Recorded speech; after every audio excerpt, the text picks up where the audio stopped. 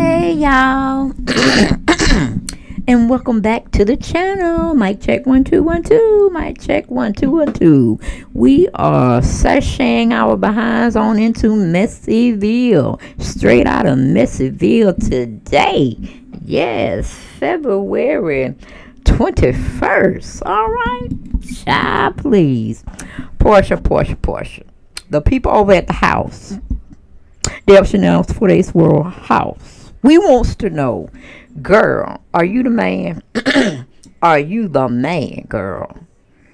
Are you the one that put on the pants, strap up with the dick, and try to go in on Simon Gabadia? Is he wearing a dress, girl, and you wearing the pants? Are you running things over there? Is what we want to know.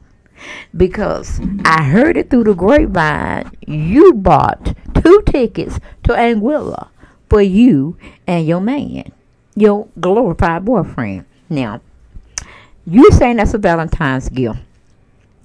He giving your ass some cheap ass roses, some blowed up balloons. That does not come close to you providing a full paid, probably weekend trip for Valentine's Day. Have you lost your ever-loving mind? Porsha, we're going to put you on the special ed bus today. Alright, we're going to truck around and be messing with you on the special ed bus. The short bus. Because evidently you ain't got it all, baby. You ain't got it all. Now, I'm thinking, isn't the female is the one that's supposed to be wine and dine and told how beautiful she is, and everything is thrown at your feet? Comfort, money, anything you want. This man is just taking care of you. But it seems like, yes, Aunt Bertha, she doing just a little bit too much. And I be damn if she did this shit for Dennis, or probably even Cordell, or anybody else. But she is playing the man role. Yes, she's manning up. She dropping all types of money on this so-called billionaire. Porsha, have you lost your ever-loving mind, baby girl? Special ed Porsha? Girl, that's why we on the hot mess truck in the ghetto, riding on, well, them ain't 24s, but they probably was 16s. And it reminds me of that truck that was in Friday's video. I mean, TV, not TV show, movie with Ice Cube and Chris Tucker. That little van, that big worm that's supposed to be in a pimp, but a dope push out there, and was having Chris Tucker sell drugs for him. We gonna ride in that bus. Who said that? I said that, Porsha. I said that, girl. Because you over here taking this brother to Anguilla, which you call is the first trip you took. And I think Cordell accompanied you on that particular trip. Because you said that was the first trip you went when you were on season 5 for Real Housewives of Atlanta, and you always wanted to come back. Well, hell, why you didn't take yourself back there? Why you didn't take Dennis back there? Okay, girl, why you didn't take a girl's trip back there? Why you didn't take PJ there? Okay, love on yourself. Be about yourself before you could be about somebody else. But you took an all expense paid trip on your dime, and you sashayed your bitch Simon Gabadia over there, and he's just whining, and he's just loving all of it. He's just loving you, whining and dining him. He don't know what to say. He said, oh, this is a trip I'm going to remember for a very, very long time. And of course, you bought the man suits. Okay, suits, business suits. He's supposed to have already had a closet full of business suits, but you bought him 5 days worth of business suit. Now you're taking him on an all paid vacation trip, okay, to Anguilla. When is this nonsense going to stop? When is it going to stop, girl? When is it going to stop? Child, please. You have assumed the male role. That means you're going to be taking care of him. Well, you better take notes. Kandiburruss like to take care of her men, and they don't have no complaints. So I guess you better hook up with her and see how you have to get these jobs. See, Kandi got jobs. She loves to work. She don't want no man taking care of her. And I'm pretty sure if she was married to a millionaire or a billionaire, which we know Todd is not, but just say if, okay? We're playing devil's advocate right about now. If she was married to a businessman that was worth $1 million or $1 billion, Mrs. Kandiburruss Tucker, I'm pretty sure she still will have her ends being calculated, because she just that type of chick. She don't want to have to depend on a man to take care of her. But see, you're the pimp over there. You pimping him out. And really, I guess you would be called the man in the relationship. If it's not a pimping situation, then you taking care of this man fully, totally by yourself. I mean, the man didn't even put you on the house deed. You over there living with him. Is he making you pay utilities since he's paying the house? No, girl. Are you paying utilities? I want to know, because it seems like he pimping you out. But yet, you want to wear all the pants, telling him how to dress, how to set up for his YouTube station or Instagram where he's posting, and he's pretty much putting himself out there like he's doing business at home, okay? And you're setting up his scene. I mean, what are you to him, girl? Because you're definitely not his wife. You're playing house, okay? And you don't even know. He gave you a ring as a promise to marry you, but you're not married to this man. But yet you living like you're married to this man. If this man decided he wanted to just leave your ass in a willow because he got another piece of ass he don't found, okay? What could you say? What could you possibly say? Nothing. Because he owes you nothing. He has no ties to you which way or the other. You're not on his house deed. You probably ain't on his insurance, his burial. If he died today, you're probably not even on that. That you can do, what do you call it? Do a proper burial for him, unless you're going to pay for it all. And if I was the wife that was still married to him, because, you know, I don't know if he's divorced from his first two wives, because I think Fallon was his third wife. That would make you his fourth wife. So we don't know. These other two women might already have, what do you call it? Interest on his benefactory, on his beneficial, what do you call it? They're the benefactor of his will. I mean, have you taken a look at his will, girl? These are things you need to know. Why are you dropping all this hot mess money on him, whining and dining him, taking him trips here and there, buying him clothes? You feed them too, boys? Just let us know. If you're paying utilities and feeding the brother as well. Girl, stop the madness. Do your mama know you dropping money on him like that?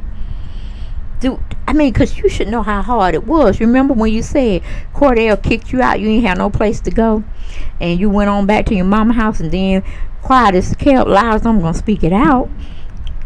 Your mama was going through some hard times too, and she lost her house. For all y'all were ass out. And you wrote in your book, y'all was being held up at a nice hotel.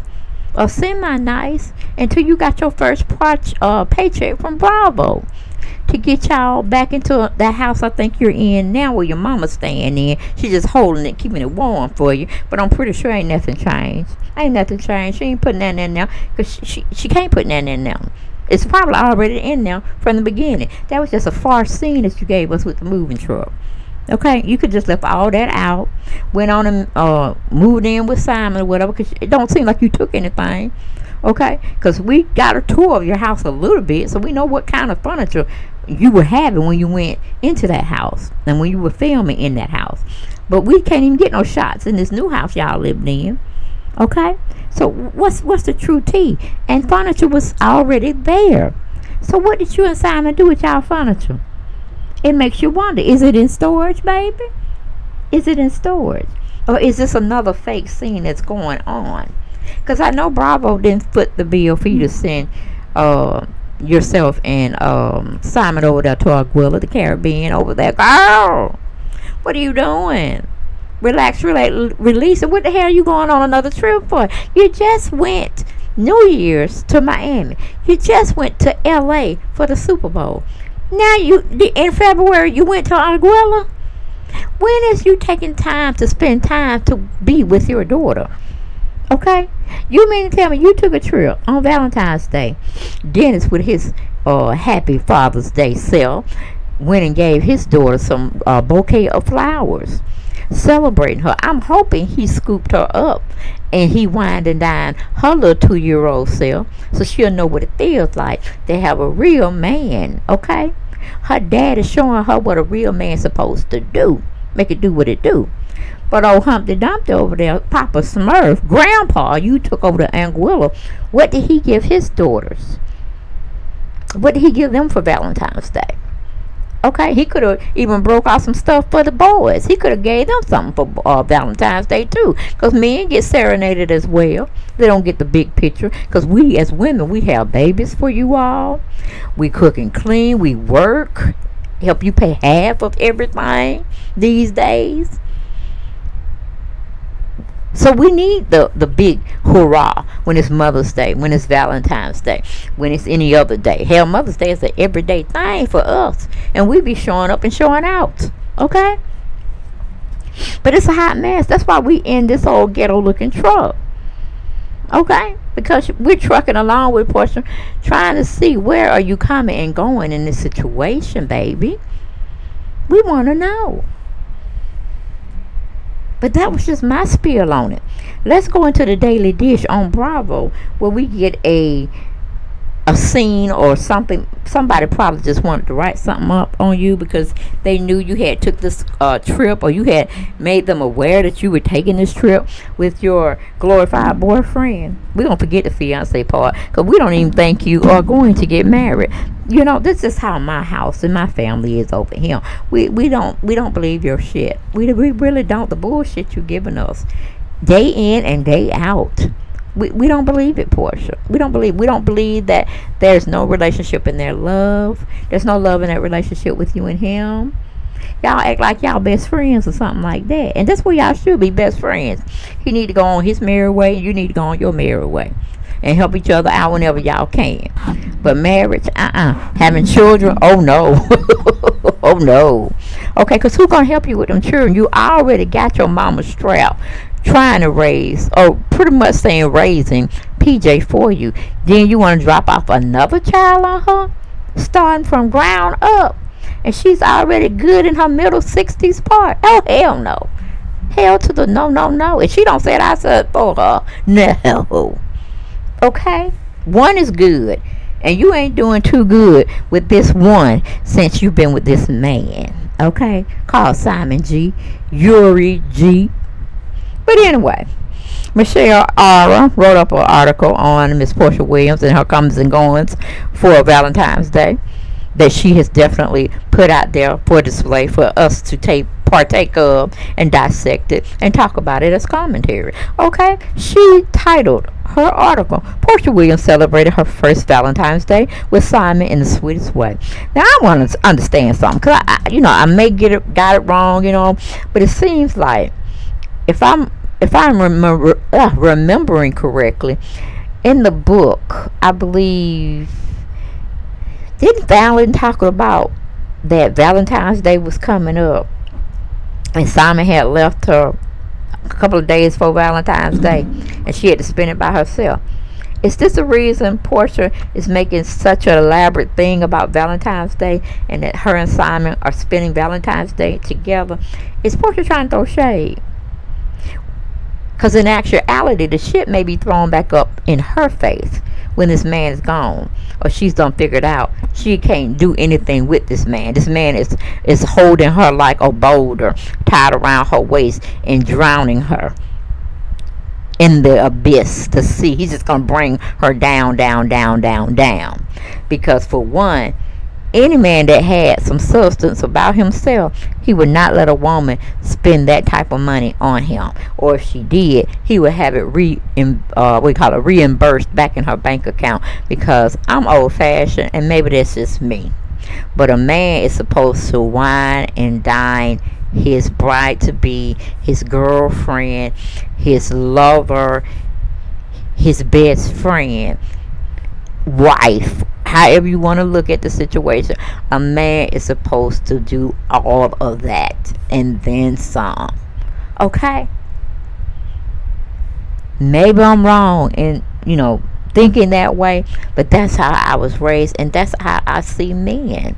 They are supposed to be the provider. They are supposed to be the protector. They are supposed to be who God made them to be, which is the head of woman.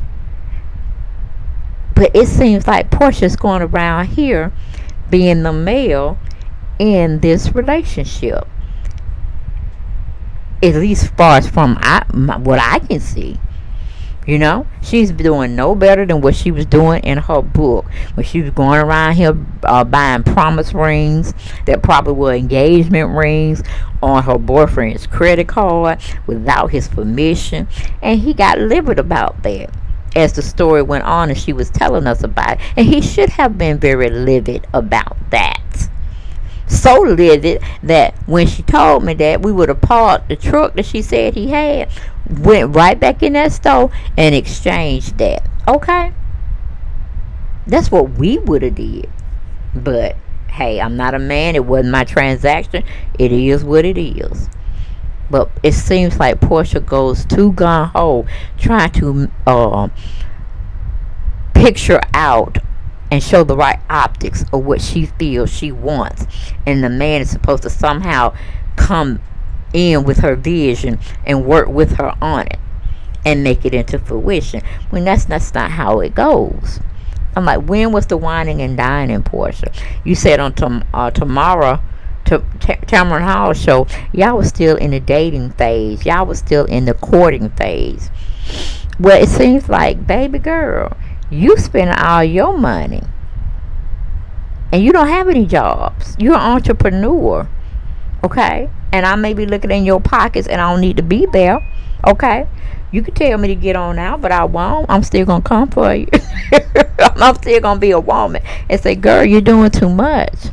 Let this man do what he needs to do to keep you interested in him. You're the prize. You're the catch of the day, not his ass. Okay? Not his ass, Porsha, but you must be trying to assume the role of the man. So I guess you need to go strap up that you could do your thing in the bedroom and pop him from the back, because you're taking all kinds of directions that's supposed to be for the man to handle. You're trying to make sure he is good when he's supposed to be making sure you're good and your baby girl is good and the rest of his kids are good and the wives as well. But it seems to me he's not taking care of business. You're doing all the TCB, as Aretha would say. Okay? Honey. But anyway, going back to the article, it says Porsha Williams went all out for her first Valentine's Day with, they say fiance, I say boyfriend, Simon G, the Real Housewives of Atlanta alum, feted the romantic holiday by surprising her husband-to-be, glorified boyfriend to me, with an epic vacation in the Caribbean. On February 20th, Porsha took to Instagram to share a glimpse into her tropical getaway with Simon in a series of sweet photos and videos. The couple can be seen posing in front of a welcome to Agrilla sign and sharing a kiss while arriving at their luxurious resort hotel. My dearest fiance, for me, glorified boyfriend, loves his surprise. I'm so glad my trip for him is his first time visiting Anguilla. Plus, it's our first Valentine's vacay, which makes it all more special, Porsha wrote in the caption of the post. She also went on to explain the destination in meaningful is meaningful for her. Writing Yes Anguilla was my first trip on Real Housewives of Atlanta. It was so beautiful. I was always wanted to revisit when I wasn't working and filming.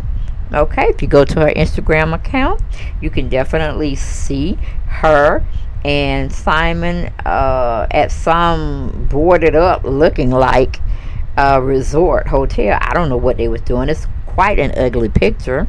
It doesn't show no fun in the sun and, you know, whatever. And then she showed, I don't know what Porsha got going on, okay? But if you really want to see yourself, the optics of the Welcome to Anguilla sign, go to Porsha's Instagram account, Porsha for Real, and I'm sure you can watch the videos or whatever you want to watch on her channel, okay? She goes on to say in the article, Simon couldn't help but remark on the post, I will remember this trip and our various experiences together for the rest of my life, he wrote in the comments. Also adding, babe, thank you so much. This was priceless. I said, yeah, because it didn't cost your ass nothing. All right? And it should have been a drop in the bucket for you to have done that to Porsha. Better yet, be a bigger man and reimburse her funds back. That would be cute, Simon. That would be cute, Eeyore. All right. Going back to the article, it said, earlier this month, the couple commemorated Valentine's Day by sharing heartfelt tributes to each other on Instagram. Happy Valentine's Day to my rider, my love, my best friend. Not sure if you will ever truly know what you mean to me, but I'll do my best to show you every year we are blessed in this life, she captioned a series of photos featuring the couple. I'm like, bullshit, Porsha, bullshit. Anyway, going back to the article, it says Simon also penned a heartfelt message to his future wife. Happy Valentine's Day to my best friend, my confidant, and my twin. The caption read in part, I'm a very lucky bastard, figuratively, and a blessed man to be in a position to say your love and is infectious energy and laughter brings me great joy and peace daily. You bring peace and love to everyone around you. You desire to keep reinventing yourself is both exemplary and as well as inspirational. Now, why would this man call himself a bastard? I have no idea, but since you're calling yourself a bastard, I'll call you one too, Simon. You're a bastard. Bastard, bastard, bastard, bastard. Okay, you are no good, brother, and the biggest bastard I know. Okay, but that's how he said it. I'm just repeating it. He called his own self a bastard, so I just joined in, you know, pretty much. Okay, but yeah, so y'all get down in them comments and y'all let me know what y'all thought about Porsha just spending all her life savings on this man. And I don't know if she's doing it because he's so-called bought her a Rolls Royce, which we know could be plausibly, it could be a lease situation, because most millionaires, they don't buy shit, they just lease it, and when they want a newer model, whatever, they trade it in and get a new model, and they keep rolling, and it just is what it is.